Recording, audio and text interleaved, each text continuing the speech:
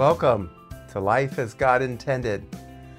I'm Don. Thanks for joining me for this broadcast today, when we'll be discussing standing strong in the face of rejection and how to find love when it matters the most.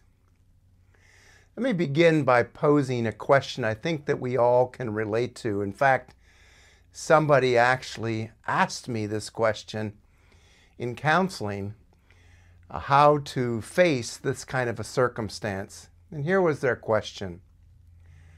How do you stay in an environment where no one seems to like or approve of you? Well, certainly rejection is something we all experience. And when we do, it leaves us feeling isolated, unworthy, and hurt. Whether that rejection comes from a friend, a partner, the workplace, or even a family or church member, rejection can deeply wound us because you and I were made for connection and love. We weren't made for rejection. But here's the powerful truth. Jesus himself faced rejection, and he fully understands the pain that you and I endure when we're facing rejective experiences. As Isaiah 53 verse 3 reminds us, he was despised and rejected of men. And yet, Jesus shows us that the way to overcome rejection is not through attempting to earn approval, but rather by resting in the unwavering love of God. So, what's the key to finding strength in God's love in the face of rejective circumstances? The key to overcoming rejection is love, but it's God's unchanging love. It's not human love, because human love is often conditional. God's love is steadfast, unwavering, never dependent on our performance. Thank God. Though you may face rejection, and obviously you will, you are never forsaken. And here's how to embrace God's love when you don't feel like you're loved through those most difficult times. I want you to imagine at those moments God's love like a protective umbrella on a rainy day. While the rain, which in this sense we'll visualize as rejective experiences, may keep falling, it may keep coming, his love, this umbrella of love, shields us from being drenched by the pain. Think of this. Just like a phone needs regular recharging, we need to continually draw strength from God's love to live as he intended. It is an ongoing relationship, isn't it? No matter what others may say or do, his love keeps us secure and strengthens us to face each day.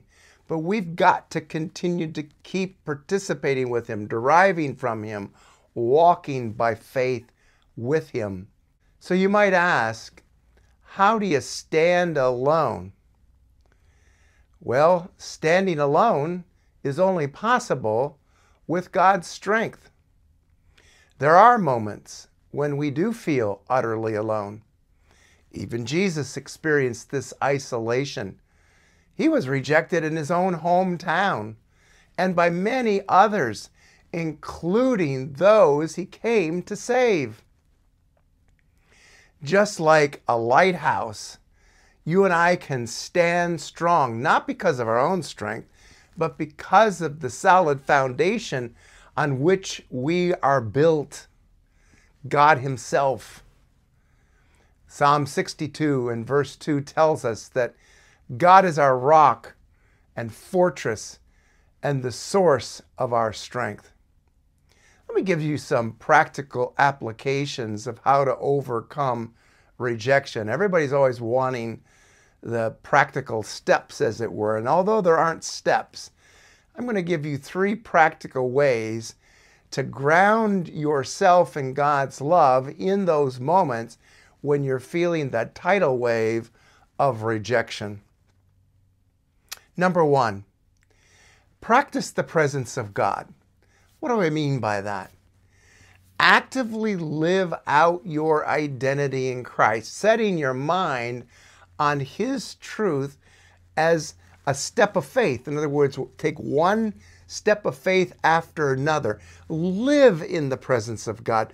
Don't lose sight of who you are in Christ. Let me maybe illustrate it like this. When negative thoughts arise, and obviously they do, and they can be compounded when we are being rejected, I want you to picture yourself pushing aside that negativity and embracing and making room for God's embrace of you. Make room for his love. And it's in those moments that it's critical that you make an affirmation. Make the affirmation that obviously Christ is living within you, he is with you, and his love is what defines you, not the negativity or the criticism of others. So it's important that you affirm God's truth. And sometimes a practical way of doing that is to speak aloud, speak out loud truths from Scripture, like, I am accepted in Christ, Ephesians 1:6. Confess it with your mouth. Speak it out loud. There's something significant about verbalizing the truth and embracing the truth, particularly at those moments when you're being tempted otherwise. And then visualize. Recite affirmations. This is a powerful, practical exercise. Get a mirror, stand in front of it, and begin to speak the truth. Simply speak the truth of your identity in Christ. Speak the truth that God is speaking to you. Affirm it. And as you speak it to yourself, standing in front of the mirror. And finally, another practical application would be to seek healthy community. Surround yourself with people who value and encourage you.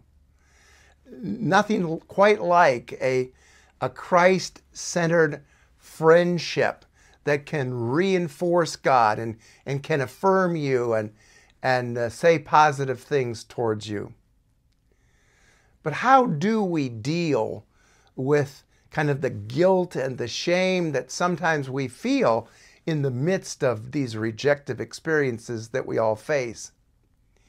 Because let's be honest, depending on your understanding of who you are in Christ in the midst of rejection, you could sometimes feel guilt and shame. Is it valid? Well, it's crucial first to distinguish between these two words, because guilt relates to our actions while shame strikes at the heart of our identity, making us feel fundamentally unworthy. Some scriptures that you might look up for further reference on this subject is 1 John 1:9, which deals with forgiveness, and then Romans chapter 8 and verse 1, which deals with the fact there is no condemnation in Christ. One deals with guilt, the other deals with shame. In Christ, you are a new creation, no longer defined by your past failures or by others' opinions. 2 Corinthians 5:17 declares that. And as a result, shame loses its grip when you embrace your identity as God's beloved son or daughter. And this is how you can begin to overcome self-condemnation. It's one thing to be condemned by others, but many of us are riddled with this self-condemnation that we continue to hold on to and believe, which is unmerited because of who you are in Christ. The enemy wants to keep us trapped in self-condemnation. But in Christ, we are forgiven. We are made new. Look up Colossians chapter 1 and verse 22. God's love frees us from this cycle of defeat, breaking every chain of isolation and shame. Paul prays for you and for me. Ephesus chapter 3 and verses 17 to 19 speaks of being rooted and grounded in Christ's love so that we can fully grasp its depth. There's more to his love than the initial love that you've experienced on any one occasion. And so I want you to imagine being rooted like a tree, sustained by the love of God in every season. And you're going to continually be rooted in his love, and those roots will grow as you receive and allow God to reveal the expanse of his love for you. And as we understand his love, we are freed from rejection. We're able to walk in the life that God intended for us to experience, life as God intended, as we talk about on this channel. But before we conclude this broadcast, I'd like to discuss with us one of the most hurtful rejections that we can experience, and that's dealing with hurtful family members. Rejection is especially painful when it comes from family. And here are some practical ways to handle such situations with grace. First of all, remember that you are anchored in God's love. Remind yourself that your worth comes from God, not the hurtful things that a family member may be saying to you or accusing you of. Secondly, respond with love, even in the midst of being rejected. Instead of reacting, which is so common, and we are tempted to obviously react, instead of reacting, calmly affirm love without taking on false blame. This is what Paul's talking about in Romans chapter 12 and verse 18.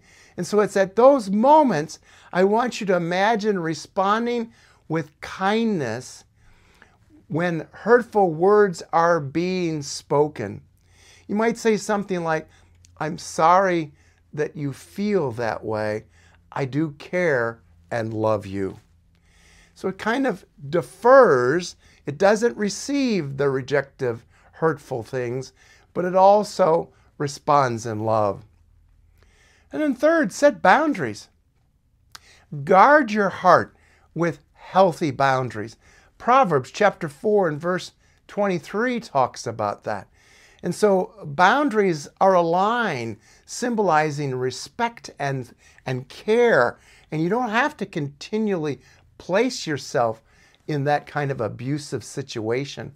Even though you may have to live with certain family members, you don't have to continue to submit yourself to that constant verbal abuse. And then finally, pray for them. Pray for their healing.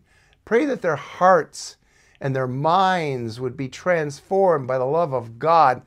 And pray for God to also work in you, that you'll have the patience and that you'll be open to allowing for the manifestation of the fruit of the Spirit in your life in those most difficult moments. In conclusion, living in a world where you face rejection is incredibly hard. But remember, you're not on your own. You're never alone. God's love defines you. You are fully known by Him. You are fully accepted by Him. And you are deeply loved by Him. And it is in His love that you can face rejection with strength and grace. If you lose sight of that, you will be discouraged. You will find yourself depressed. You will find yourself tempted to revert to flesh patterns of sin in the face of rejection. So, at those times, a practical thing to embrace is picture Jesus standing right with you in the midst of that rejective moment. Picture Him with His arms around your shoulders, softly reaffirming you. Listen to what He says as He speaks to you at the moment that you're in the receiving end of this rejection, when He says, I love you. You are mine, and that's enough. So whenever you feel the sting of rejection, remember this moment. With Jesus by your side, you are never truly alone. Let His love be your strength and foundation.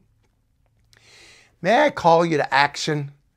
If this message has encouraged you and resonated in your heart, make sure to subscribe to the channel if you haven't done so already, and share this message with others who might also be encouraged by it. And please consider leaving me your comments and questions below. I love hearing from you. And also, if there are topics that you would like for me to address, let me know what they are in the comment section below. Until next time, my prayer for you is that you experience life as God intended, even in the face of rejection.